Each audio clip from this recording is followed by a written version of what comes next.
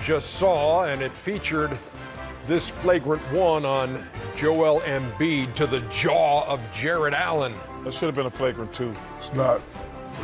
And with that kind of give and take, that's exactly where we're going to start here on the American Express Halftime Report. 65-64, Sixers with a 1-point lead over the Nets.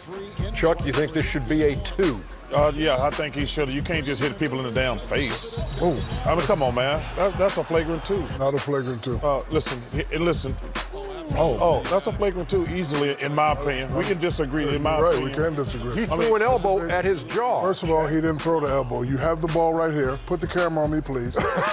No, seriously. No, I know. I'm going to show you something. I'm going to show you something. Put the camera, please. This is throwing the elbow. We're taught as big guys, when you turn, he turned. The guy's head there. Flagrant 1 because the guy hit big, not flagrant 2. Flagrant 2 be thrown it on purpose. When you take 2 bounces and you drop step, we're taught to turn. Akeem Olajuwon, David Robinson, Alonzo, we're taught to turn. So with you're not showing that's any. What he did. No, you're not showing any movement other than this. This to me looked like this. He didn't do that. Well, let's slow this down, America. You know what, Shaq? He did not throw it. Okay. This is going to be important because I think Shaq we taught might to turn. We taught to turn. Oh, that's not throwing it? It's not throwing it. You just throw it. He did not. He's turned. Stand up, Chuck. I'm just saying. Hold on, look at here, Shaq. Hold on, look at here. No, let's look at the replay one more time. Go ahead. Look at the replay one more time.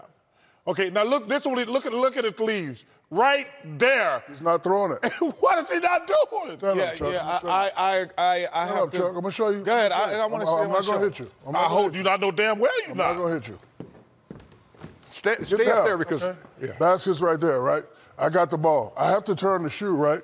So when I go like this, I got to turn with force. If your head is there and you get hit, this right here is throwing it. I'm not doing that. I'm taking one boom and I'm turning with force to get to the basket to shoot. Flagrant 1, yes, not a flagrant 2. We can just disagree. I would have to agree with Shaq because we're taught to turn with force.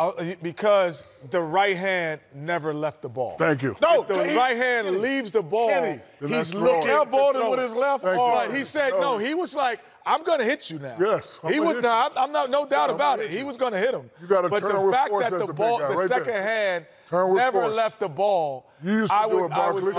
I would say that. Okay, unnecessary is a flagrant 1. Unnecessary and excessive is a no, it's definitely one. Listen, we just disagree. All right. But let me just say this. It just looks bad because. Let me just say this. Number one, the house is on fire. The Nets have zero respect for the 76ers. Should they? But should they?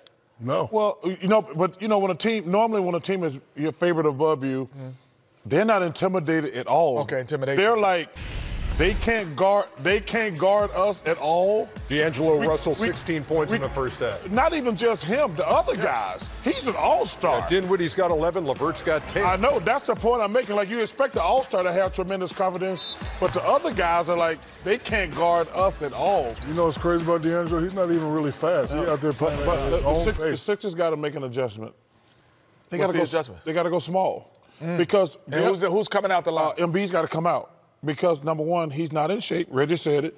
They're putting him in the pick and roll every time, and they compromise their defense every single time. Sometimes you have to make adjustments. This is not a series for him.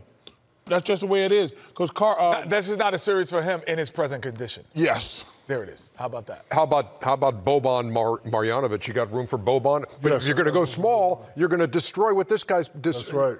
Put together here in the first half. I agree with Chuck saying, but if you're Embiid and you dominate like you're supposed to, especially in the post, don't shoot no jumpers, don't shoot no threes. Go and show the clip.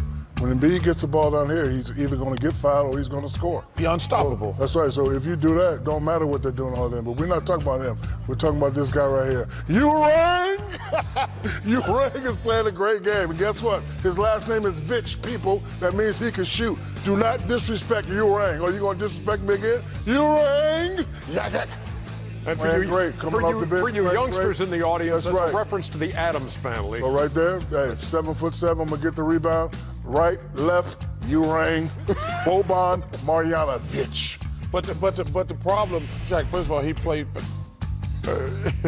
if he got hit by that... Nah, it'd be some furniture moving in Shaq. Sure would. You know, Shaq... he's got 14 and 6 in 11 minutes. I know that. First of all, I think your point, he's played fantastic. But that's not the problem with the Sixers. It's on the other end. they can't guard him. They got 64 points. That's the problem. Bobo has played fantastic. The problem is, on the other end, they're putting them big guys in a pick and roll every time, and Boban and Embiid got no chance. They're basically saying, listen, you can't guard us. We don't think that you could keep us out our perimeter guys out of the paint when they want to get there.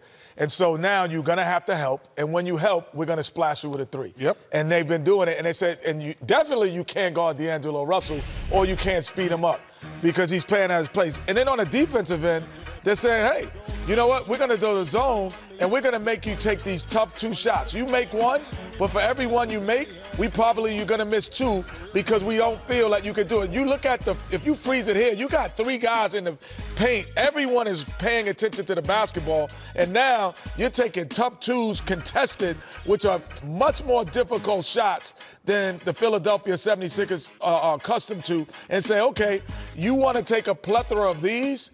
You can have these. And again, Ben Simmons, you're not shooting a 3. There's no spacing. Freeze it here. There's no spacing right now because they don't have enough shooters on the court. So what happens to J.J. Redick? Let's run him off the line. Let's make him a driver and shoot over our bigs. And that's not happening either. So this is a tough series for Philadelphia. The house on fire. What you got to do? Oh, you got to get the women and children out. This is on fire. Philly shooting 50%. Brooklyn 48%, 1-point game at the break. Man, it's a good game. Welcome to the American